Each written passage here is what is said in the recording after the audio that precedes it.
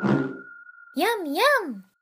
Will and Fun here with a quick introduction to Tool Properties Popover Form in MODO.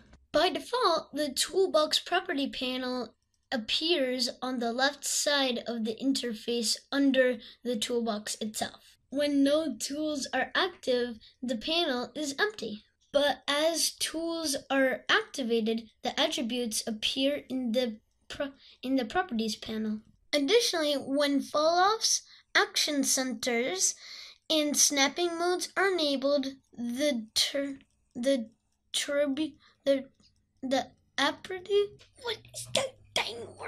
Their attributes are also displayed here. You can open the Tool Properties Popover Form by using the keyboard shortcut K.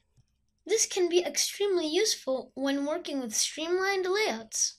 Oh, look at the time.